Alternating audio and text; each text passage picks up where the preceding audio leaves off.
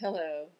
Today we are at the middle point, the turning point in our journey with the hero's journey with the tarot. We're at justice, and justice is, although some people put justice at card number 8, I, like many others, like it as card number 11 because then it's at the middle, and justice is an appropriate middle point. I'm going to show you some of the images. They are all very similar. This is mine first, and I want to point out something important here with mine, which is that, there's the division between dark and light, and with many of the images of justice, of course, justice is blind, and we'll talk about that later. But also you'll see that within the dark, the bowl is light, and the side of the sword that holds the balance point is light. And within the light, the bowl is dark, and the side of the sword that holds the balance point is dark. So this is very similar to the I Ching, not the Tai Chi, the yin yang symbol, which I've mentioned before, where there is a circle with black and white, but a dot of white in the black and a dot of black in the white, meaning that it's always ever changing, and that within the dark there is light, and within the light there's dark. This is the yin yang.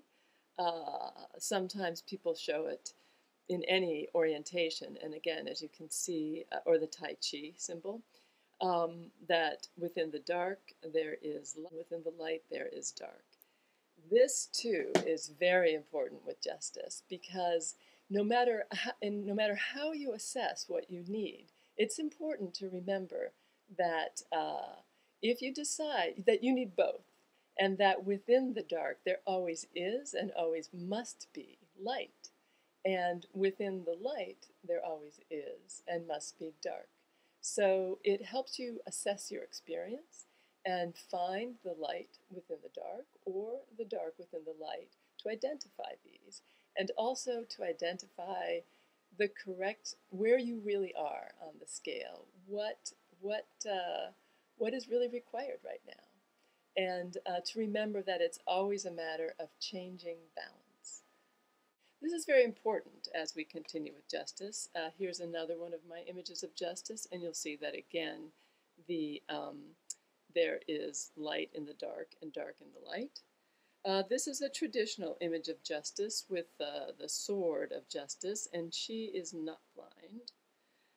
And this also, this shows a man. This is the Rider-Waite, and he is not blind.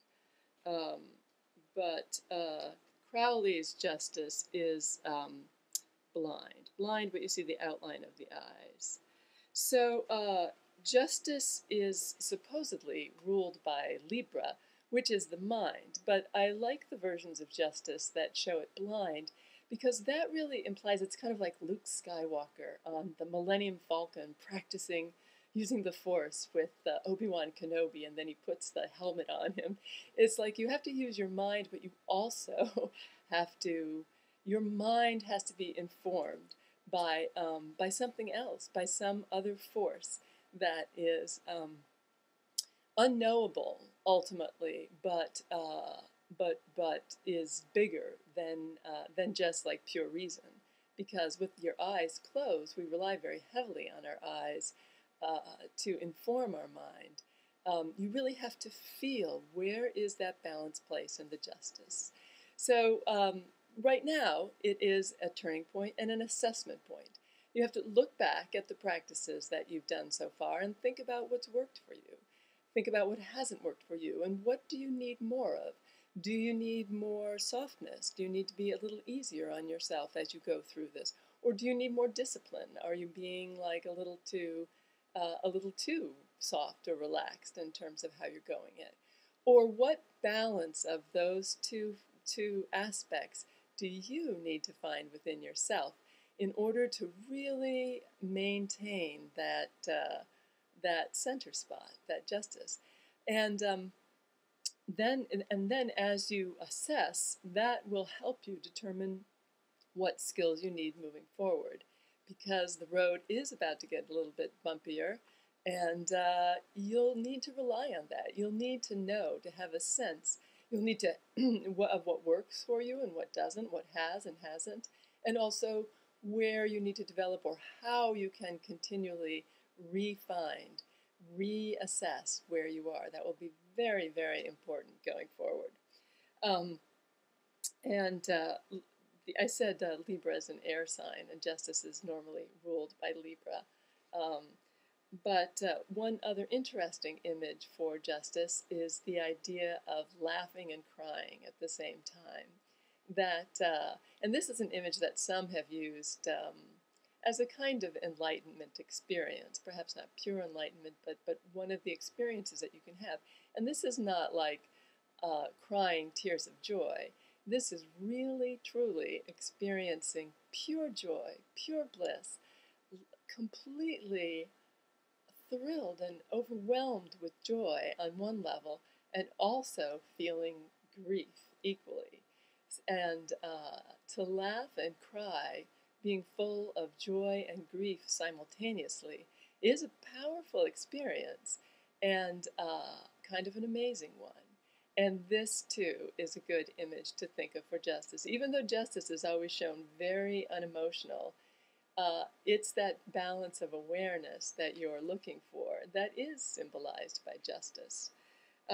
So as you move ahead, as you decide what you need to move ahead, it's really important to find the balance. If you are too soft, then you could get crushed by that wheel of fortune that we met yesterday. You could be surprised when you end up on the bottom of the wheel, like this wasn't what was supposed to happen. And you could feel despair, like God has abandoned you, like it'll never get better. And if you are too dark, too hard, you may never allow yourself to experience the good. You may be unnecessarily punitive to yourself and others and too harsh. And there's also the possibility of pride. When things go well, you think it's all you that has done everything. So it's very important to continually find that inner place that uses your mind to assess what you pick up on some deeper level and come to an appropriate confusion for how to find that very very difficult balance point, because the scales are on the point of a sword, so this is a very delicate balance point to reach. So enjoy doing that today. It's a contemplative day and a thoughtful day, and one where you can put the helmet on and see if you can attack the drone on whatever metaphorical level that means to you. And then you get to make a choice to move forward. How you move forward, what skills you need, and how you need to use them. And that will be very important as we start to approach the bumpier part of our road tomorrow with the Hanged Man. Have a great day.